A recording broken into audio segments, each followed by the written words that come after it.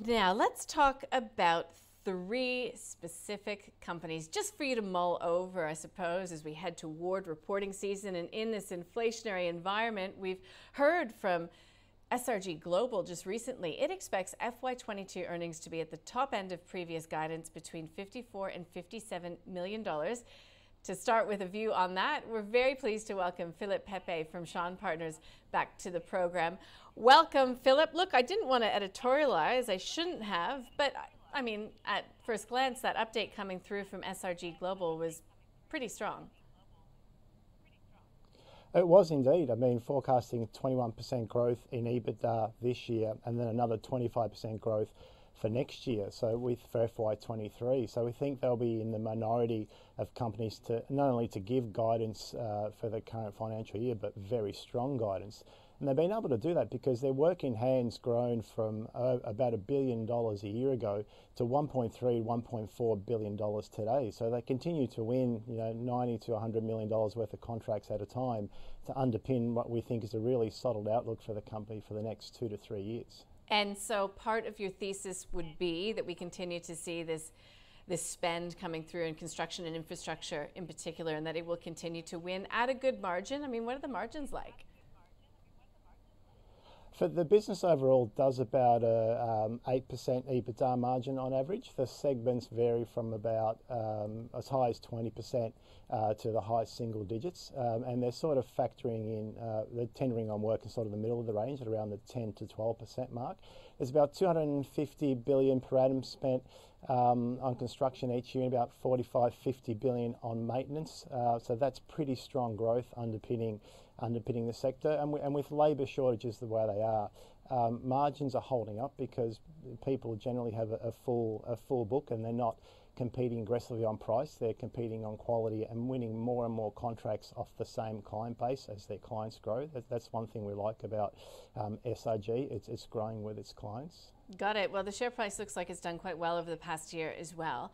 I mentioned off the top we're in this inflationary environment. Everybody's obsessed with whether it has peaked, whether it has not. But I think everybody agrees that, prices rarely go down. When we talk about inflation, we talk about the rate of growth in prices.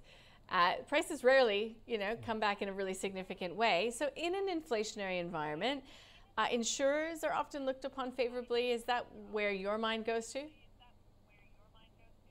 No, absolutely. So one of the companies we like is NobleOak Life Limited. It is a life insurance company that listed on the ASX about a year ago to the day, and it's one of the few IPOs in the past 12 months that's trading above the issue price. So insurers tend to benefit because as asset values rise, the dollar value of insurance taken out rises, so premiums naturally grow.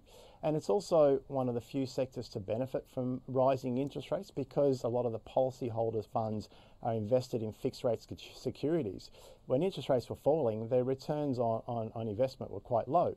But now with interest rates rising, they'll benefit directly from higher yields on their fixed interest securities. So a double positive for inflation benefiting their business and also rising interest rates benefiting their earnings directly. Okay, and so NobleOak, you're happy to buy in, or is this a hold? Is this a buy at these levels? No, it's definitely a buy. So it operates in the $11 billion Australian individual life insurance market. It's grown its in-force premiums by about 60% per annum over the last 5 years versus a market that's grown at about 2.5%. So they've grown their market share significantly, but they still remain at about 2.5% market share.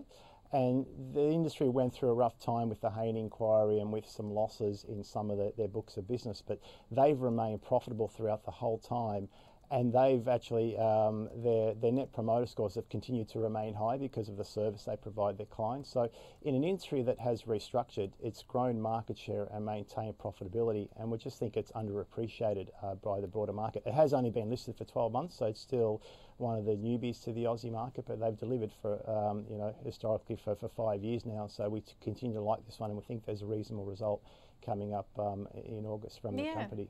Interesting. We'll be watching out for that one. I'll put a call into the company because we don't speak about it very much here on the channel. So thanks for that, Philip. And I do have a bit of visibility. I know that the last on your list is Elders. It's been doing so well. arguably a very well-run company. Does anything change when we start to hear headlines about foot and mouth and all the things we don't want to hear after surviving a pandemic? Yeah, it's interesting. There seems to be a new disease every year. So the latest thing is foot and mouth disease. Yes, if it does enter this country, it will be, it could be quite devastating. The reality is we've had foot and mouth disease in Asia, in the Middle East, US, UK. It's never entered Australia, and we're taking measures to stop that. So at the moment, there is a bit of concern about what might happen. You know, the cattle or livestock is about 35 billion of an 80 billion per annum farming industry revenue. I think we're going to move pretty quickly to stamp out all the risks of it coming in. So I do think it's a bit of a storm in the teacup, but it's certainly generated a lot of discussions this week about what might happen. But I think the reality is Australia historically has kept it out quite comfortably, and I think it's more of a storm in the teacup, and all confidence will be restored in the space once in the coming weeks. Okay, and so is this is a buy now? Is this a long-term hold, or is this one that you've got to be really on top of because of the cyclical nature of? I know that it's got many parts to the business, etc., but you still do want to stay on top of this one? Absolutely. Look, if you had bought this one when the current management took over at $1.50 a share and held it, you'd be very happy today at circa $11, $12. It is a good diversifier. You know, it's weather related, not interest rate or inflation or economics related. So it is a good long-term hold from that sort of perspective. But in weeks like this, where there's a bit of uncertainty regarding weather and foot and mouth disease, and the stock gets sold off, you know, the company's delivered for 7 or more years. It's delivering return on capital in excess of 20%. It's grown its EBIT the last 2 years by over 30% per annum. It is definitely a long-term own, in our opinion, and worth topping up weeks like this, where there's a bit of uncertainty and the stock falls about 5%. So happily top up on this one and put them in the bottom drawer, and you'll be happy in 5 years' time.